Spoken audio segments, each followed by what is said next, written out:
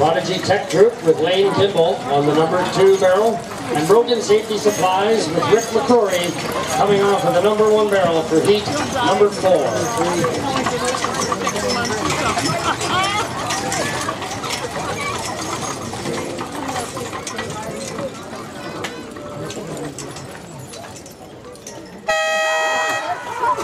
The horn sounds for heat number 4, and they are on fire tonight, Rycroft.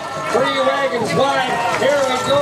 Rick McCrory and Lane Kimball already duking it out on that first turn off the 1 and 2 barrel with Brogan Safety Supplies and Prodigy Tech Group. And to the back end, by about a wagon and a half lengths from the number 3 barrel, it's all Horizon Hauling and Derek Abley as they chase down the stove racks of Prodigy Tech Group with Lane Kimball and Brogan Safety Supplies and Rick McCrory on the backstretch drive right now. They are side by side. They can darn near touch each other. They're giving it to them with their gears as they round the 3rd corner. And here comes Horizon Hauling, closing a little bit of ground. He's running out of real estate, however. He's going to have to make a move right now. Horizon Hauling chasing down Brogan Safety Supply and Prodigy Tech Group. They are all on fire tonight. Rycroft in heat number 4 get loud and proud as they come to the finish line.